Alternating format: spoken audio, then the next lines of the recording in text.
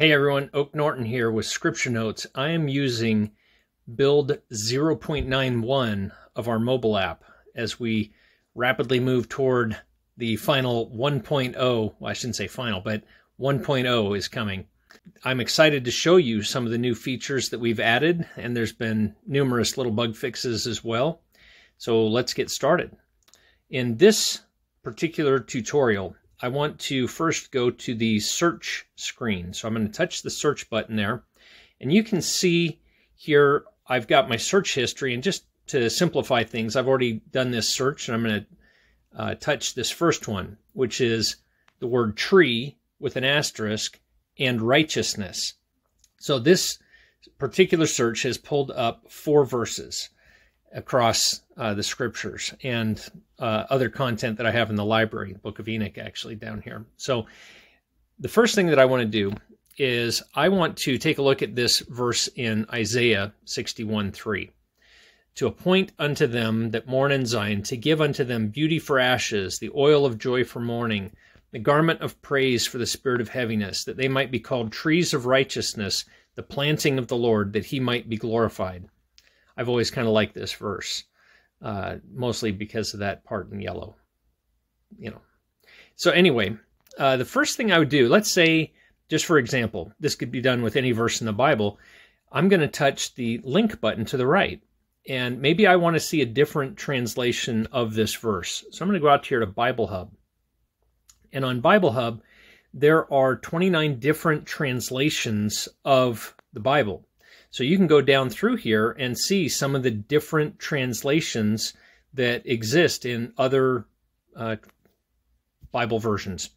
And, just glancing at this, you can see that phrase here on some of these is they will be called oaks of righteousness. That's an even better translation, just saying.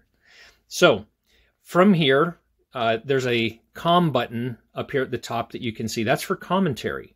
Bible Hub has quite a few commentaries that are available for this, for the Bible.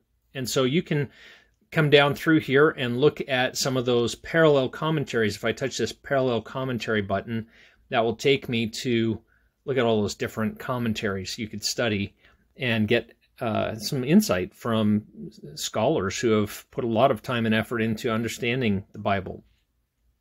So at this point, I'm going to go back to Scripture Notes, and I'm going to close the outside links button here, and I want to open up Isaiah 61:3 to the reading chapter. So Isaiah 61 comes up, and I'm going to go to the R button now. This is one of our new features. So next to chapters that have an R, you can touch that R, and up come these chapter resources.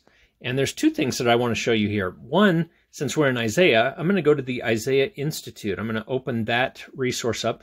These links already exist in our web app, but this is new to the mobile app. So now you can see that there's 2 of those 4 links that are in blue. The first link for audio and the third link, looking like a pencil, is for like show notes and other links. So I'm going to touch that pencil and go to the Isaiah Explained website. This is a project from the Hebraeus Foundation.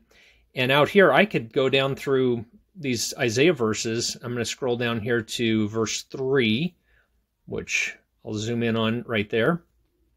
I also note they shall be called oaks of righteousness, is in the official translation here. So from here, you can read the commentary. You could copy paste some of this back into your notes. But this is a powerful resource for you to just study Isaiah from. Okay, now I'm going to switch back to Scripture Notes. I'm going to close, actually, I'm not going to close these resources. I want to show you the next cool thing you can do. So I'll just open up one of these other Come Follow Me podcasts, and now I've got a video link on this one. So I'm going to touch that video button. I'm going to pause that for a sec. Now, here's the Come Follow Me podcast that I clicked on. Now, if I switch back to Scripture Notes right now, nothing will happen. It'll just be on a different pane. So what I have to do is I have to hit play and then switch back while it's playing and watch what happens. Now I have a small window on my screen here that I can move around and watch and listen to the podcast and control the play while I'm in the scriptures. So I'm going to close my chapter resources here.